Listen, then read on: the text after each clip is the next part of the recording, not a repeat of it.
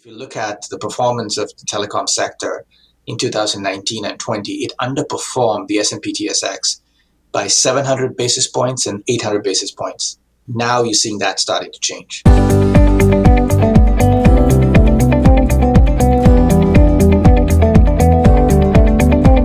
Hi, it's ggoernert, Vice President Senior Investment Advisor at Canaccord Genuity Wealth Management and ggoernert Wealth Management. Now, welcome to the channel where we help you make sense of the financial world. Now, as usual, if you like my videos, like my content, feel free to share, subscribe, hit that notification bell. That'd be great. There's been a lot going on in the Canadian telecommunications and media sector. So today, I'm going to be joined by our analyst on that sector, Aravinda Galappattige. Talk a little bit about your sector right now. A lot of things are happening in it. In particular, we've got the Rogers and the Shaw transaction going on. Yeah, so obviously that was announced a couple of months ago. It wasn't entirely a surprise. It was speculated for a while, certainly the better part of 2 or 3 years. And we don't expect this to close this year. There are 3 regulatory bodies that need to approve it. I said the CRTC and the Competition Bureau. So I think those approvals would flow through perhaps the remainder of the year going into next year. So I think that will take a while, but certainly the bet that I'm making, and I think it's not too differentiated, is that the deal would go through. It would go through the way we say it, with remedies, which means that it won't go through in the current form. The simplest way to explain this is to say that the regulators will likely ask Rogers to spin out or divest Shaw Wireless and just combine the cable assets, which the Rogers would be fine with. Then obviously there's a question of who would buy that. That's potentially a $6 billion asset. Could it be Quebecor? Could it be private equity? Could there be a new company that comes in? So all those questions will be asked and potentially answered down the road. But that's the timeline. But if you're asking, but in terms of the probability of the transaction in whatever form going through, it's very high. It's up in the 80s. And I think you're starting to see the share price tick up slowly, but tick up towards that offer price. I heard you make a comment that you're starting to see the competitive environment in the space kind of moderate a little bit, as opposed to where we were a couple of years ago. Yes. Competitive intensity in wireless has been high for a period of time. I mean, we saw elevated levels of competitive intensity and promotional activity during the holiday season of 2019. And then as we came out of that initial wave of COVID-19, we saw excessive promotional activity all the way through to the back-to-school season, so call it August, September 2020. And that put a lot of pressure on the financial performance of the wireless entities. Since then, we have seen a moderation in that competitive activity, which is a good thing for the telecoms. This transaction potentially assists that because historically, a lot of the promotional intensity has been ignited by Freedom and Shaw Wireless. They make the first move, Rogers reacts, and then Bell and Telus react on it on their own. So as Shaw thinks about selling to Rogers or being sold, having wireless sold to somebody else, we're already seeing them step back. So so that trigger is gone. So this period of calmer promotional activity can extend, at least for another year, because there's no reason for them to step up that intensity while this process is going on. So it'll likely remain this way at least for a year, and then after that we'll see who buys the asset and so on. But even if a new company buys that entity, it's not like they're going to start off, firing out huge promotions. That's not the way to do it.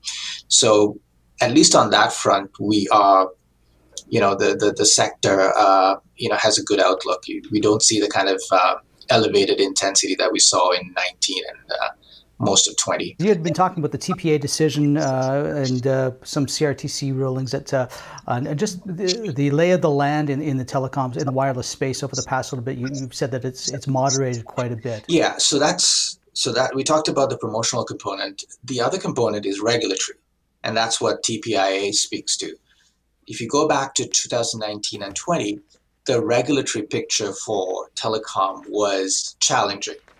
You had the CRTC initiating the idea of MVNO, which is sort of the idea of virtual mobile networks, essentially introducing a reseller model into the wireless industry. And that has always been what the industry feared the most. So the fact that that kind of hung over the industry since 2019 has been a negative. Then you had the government stepping up its campaign to push down wireless pricing. They put it on, the Liberal government, the Liberal Party put it on their election manifesto, made a promise that they're going to cut prices by 25%. When they came into power, when they returned to power, they essentially rolled out a quasi-mandate to the incumbents to cut prices by 25%. So all of that was negative for the industry. That has been starting to change, particularly as we think about the latter half of the pandemic, because I think the government and the regulator realized how significant the telecom industry is, how important facilities-based telecom is. And the Canadian systems generally held up well as the traffic patterns changed, obviously, during the pandemic, with most of us working from home.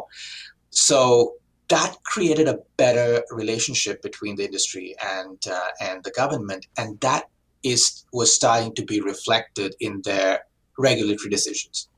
The MVNO decision came in somewhat in the middle, nowhere near what some of us, or maybe some industry experts, would have feared.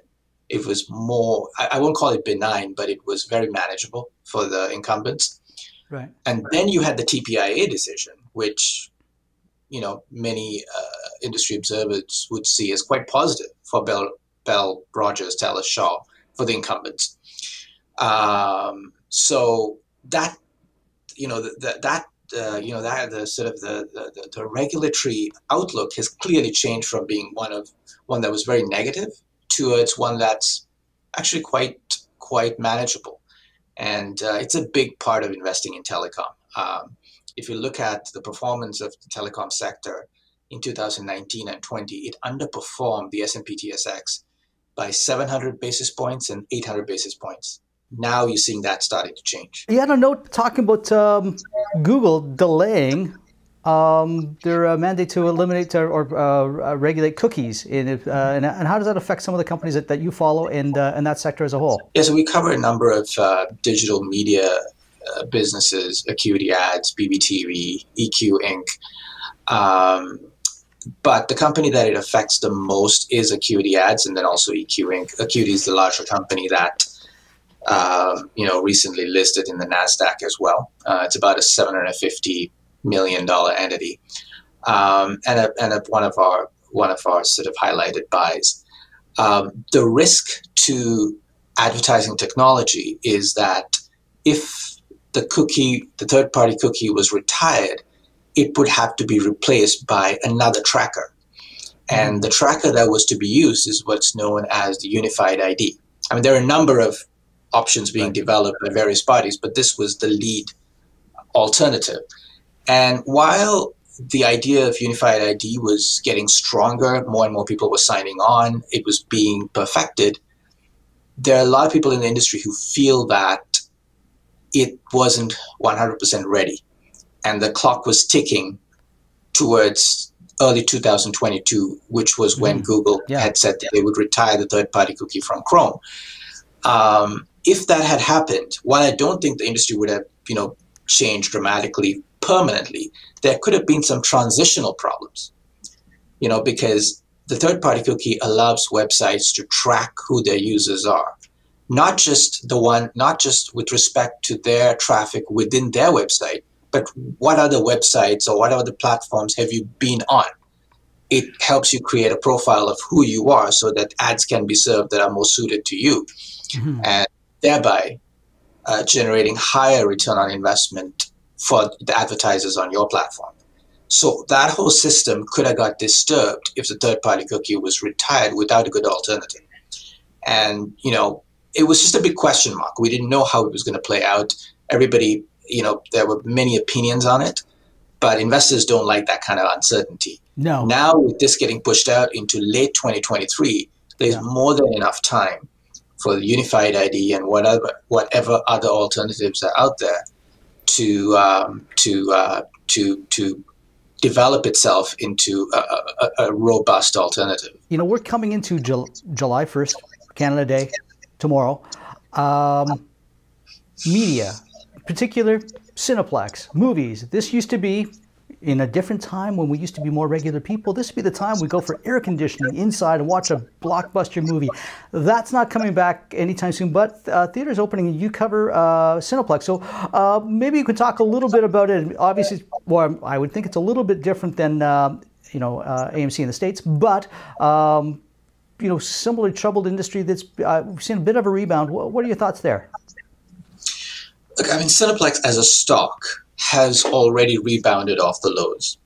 And it was driven by the fact that there was so much activity around AMC Entertainment, and there was a fairly active sort of a post-pandemic trade that was playing out in the market, and Cineplex benefited from it. In my view, the stock is well ahead of our target, so it's more than, in my view at least, it's getting sort of more than its fair valuation given where conditions are right now. Yeah, because I got to think that whole sector has changed right now. We've seen streaming services go up, Disney Plus, HBO Max, if I'm getting it right, and there's a lot of movies in the pipeline that I know if you're a movie studio, you've been carrying these things, the big titles for a while. The James Bond one is out there. They had to go. Wonder Woman 84 had to go out by streaming, and I can't imagine that's ideal. Right. Yeah, so that is, I mean, the film slate is good because everything was held back. Now you're going to get a really rich film slate. So there will be periods of strength in the box office. But what I worry about is that this period of time where the studios were, essentially placing these blockbuster titles within their SWAT platform, so on Disney Plus or HBO Max or whatever your platform is. And that became a model. That compromises the theatrical window. Yeah.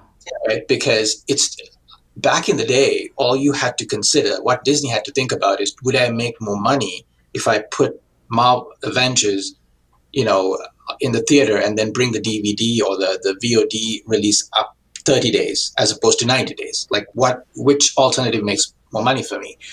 Now it's the central component of each media company's investment thesis is how well is my SWAT platform doing?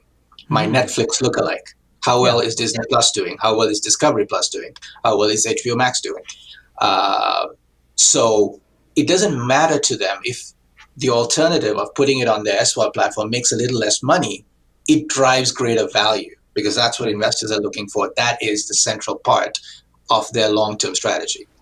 So the pandemic allowed the industry to try that out. And I don't know if they go back to having a 90-day gap again. Yeah, that's a good point. Yeah, because I think that, a lot of things have changed with the pandemic. Some things will go back to normal, but some things aren't going to go back the same way again. And there are some advantages to that recurring revenue model. I would think on a Disney Plus or HBO Max or Netflix, as you said, lookalikes. Why don't we wrap it up there? I really appreciate you taking the time to join us. Please come back again. Of course. Aravinda, thank you. Thank you very much. Appreciate it. Thanks for watching the video. If you want to see more content like that, please consider subscribing or visit my website at www.ggoernert.com. That's www.ggoernert.com. Look forward to seeing you there. Bye.